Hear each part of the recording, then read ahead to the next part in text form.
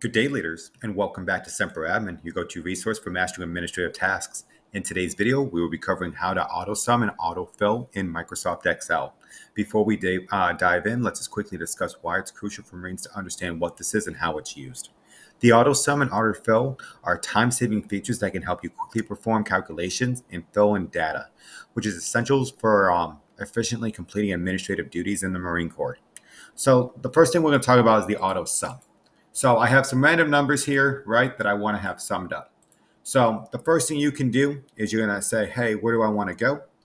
And then here under the Home tab, and then over here we're going to have AutoSum. And then we also have these others, but we're going to click on Sum first. And it's going to identify the area, already put in that function for you, just hit Enter. And now all of this has been summed up to 160, which we can see down here is correct. And again, you could have done that also for average, if you wanted, or any of these quick functions that you have here for the max min that we've kind of already covered in our other videos. So the other option you have is you can also do it when they're in a line, when they're next to each other, just like this, instead of just vertical, horizontal. So AutoSum again, by clicking the button, and boom, it automatically calculated the sum of all of those numbers for you, just like that. So again, you still have those same options that we had here. The next one that we're going to talk about is this AutoFill. So I have this giant list of numbers that I want to continue filling in to a certain extent. So usually I'm going to highlight first the area that I want to come down to. I'm going to come into Fill, and I'm going to look at Flash Fill. And if you look right now, it's not giving me anything that I want. So I'm going to come up here and come to Series, and I'm just going to look at Trend and hit OK. And if you notice, now it filled in all the numbers based on the cells that I had identified for that piece. So you can also come in here and do Series again, and then you can actually look at your values here. So step and at 100 that we had at that piece. Oh, sorry about that. All the way down. Okay. Come up here to Fill. Series, stop at 100, and now it's going to fill it all the way in till you get to 100. So you can actually set it, or you can highlight it. There's a couple different options that you have, but it's pretty cool that you have those couple quick fills options that you have in there for that piece. So you can also do that going across. So again, highlight your information, fill, series, trend. And now it added that next one. And again, if I want to do multiple, I could have done the same thing here for the trend. And then you have these different options again for growth, date, autofill, things like that, row, columns, all that kind of stuff.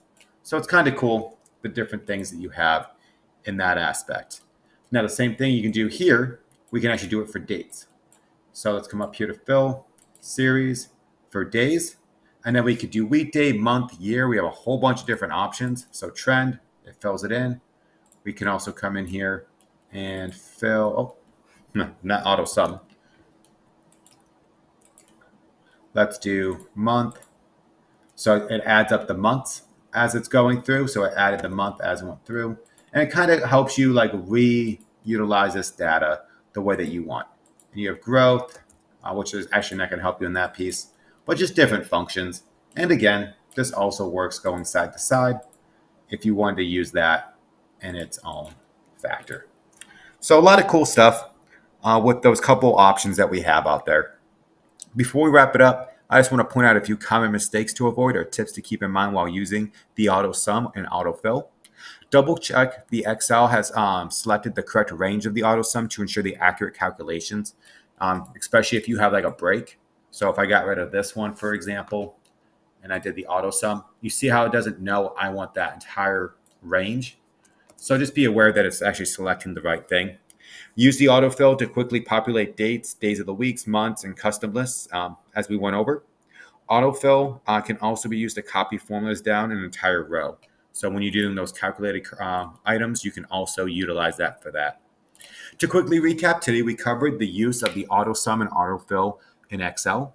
including the AutoSum with a button or a keyboard shortcut, the use of AutoFill in the series and patterns. Remember, mastering these administrative features will help you become more of an efficient and effective Marine in these administrative duties. That's it for today's video. If you found this content helpful or if you learned anything, be sure to like, share, and subscribe to Semper Admin for more instructional videos on the Marine Corps administrative duties. Feel free to leave a comment below if you have any questions or suggestions for a future topic. Until next time, stay motivated and Semper Fi.